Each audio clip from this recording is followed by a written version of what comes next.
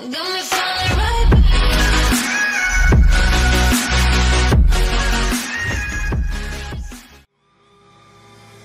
Everton ready to kickstart £45 million January spending spree by signing Charlton starlet Ademola Lookman.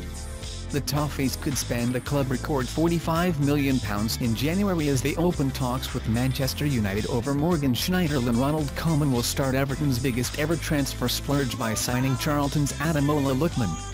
The Goodison boss confirmed talks to seal a £10 million deal for the England under-20 forward, the first of 5 players to arrive in the January window. The ambitious Blues could spend a club record £45 million next month and have also opened discussions with Manchester United over Morgan Schneiderlin, who Koeman worked with at Southampton and is wanted to bolster his midfield. West Brom have offered United £13 million for the French midfielder, and Everton may have to pay as much as £20 million to bring him to Goodison Park. Koeman's top defensive target is Saints' Virgil van Dijk, and he is willing to meet his £25 million buyout clause to lure his fellow Dutchman away from St Mary's. Koeman signed Van Dijk from Celtic in 2015 and is the kind of ball-playing centre-half he wants at Everton. He also wants another central midfielder and a winger, and is eyeing up United outcast Memphis to pay. The former Southampton boss is keen to bring through a new generation of players at Everton and feels Lookman has great potential. Lookman, 19, has attracted interest from a number of Premier League sides, and Everton want to strike first. Koeman confirmed their move for Lookman, saying, "There is interest for the boy."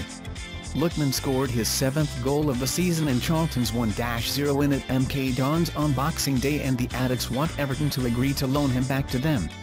However, it is understood that Koeman feels he is good enough to challenge for a place in his first-team squad straight away. He said, "Of course, we are working on the January window. We have certain interest in some players, but we have to keep that inside the club. Some names are true, some names are untrue. One name is possible, but most of them are Bulls tea." Check out these other amazing videos. Subscribe to our channel. Don't forget like, comment and subscribe. Thank you so much. Subscribe now.